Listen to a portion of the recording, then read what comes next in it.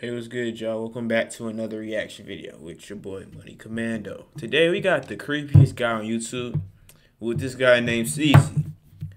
I want to see what he's talking about. I'll be watching this channel from time to time when I'm not doing anything, and this guy's actually very funny.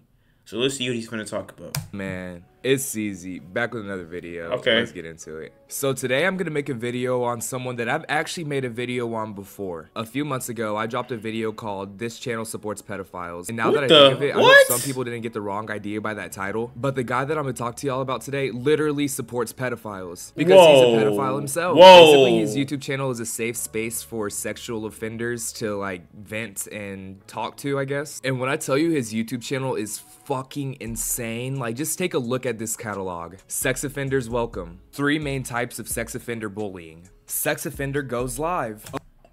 This dude is weird, bro. Who is this guy? And on top of that, he got gray hair on top of his head. Okay, groomer, the new political bullshit. Like, you see what I'm saying? It's like he's being smart about it almost. Like motherfucker, you're the one in public jerking off, and you expect me to feel bad for you? Fuck out of here. But today, I want to show y'all a video he dropped. Never tell your girlfriend you're a sex offender. And that title alone is like throwing shit in a ceiling fan. So let's see what he possibly has to say. Never tell your girlfriend you're a sex offender. What is wrong with this nigga? And he's smiling about this shit. This ain't nothing to smile about. This is some serious stuff.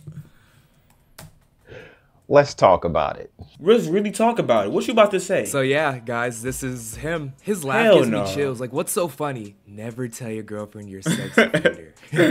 That's weird, bro. He acts like being a sex offender is on the same level of like stealing a candy bar. Number one, when you meet a lady and you and the lady get to know each other and you're starting to hit it off and you're starting to have things in common and you're realizing that, hey, this person is a lot of fun. She's thinking the same thing you're thinking.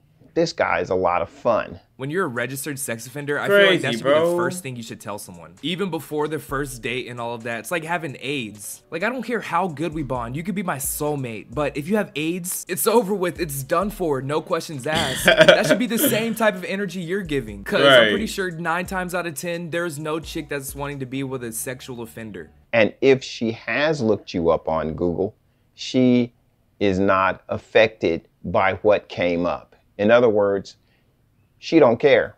This nigga, like, what is actually wrong with this guy? Like, let's seriously sit down and figure out, why does he have a YouTube, first of all? Second of all, who gave his ass a camera? Because I want to beat your ass now. That's weird, bro. You hear what this nigga talking about?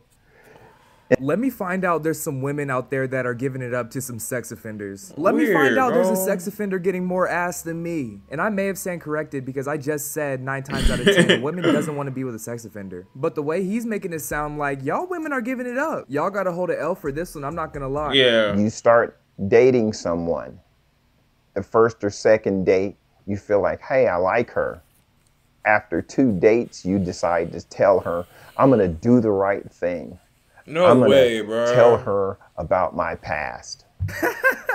Apparently doing the right thing is telling her that you were rubbing your balls on someone at Walmart. And he said after the second or third date. And boys, we all know we smashing on the second date. So what he's saying is while you're hitting it missionary, you have to look her in the eyes and say, I'm a sex offender. What do you think's gonna happen? She's gonna scream and tell you to get the fuck out of her house. As soon as you tell her, she's going to be put off. Oh, I wonder why. I couldn't have guessed it. He's going to be left with a terrible feeling. And the feeling is I ain't gonna lie, this shit not funny. This shit really weird, bro. You're old as hell. Old as hell. And he's saying this weird ass shit. He gotta be studied or stopped, bro. Not what is wrong with him? You're a sex offender, but the fact what's seriously wrong with this nigga, bro? She was kind of just left out there hanging.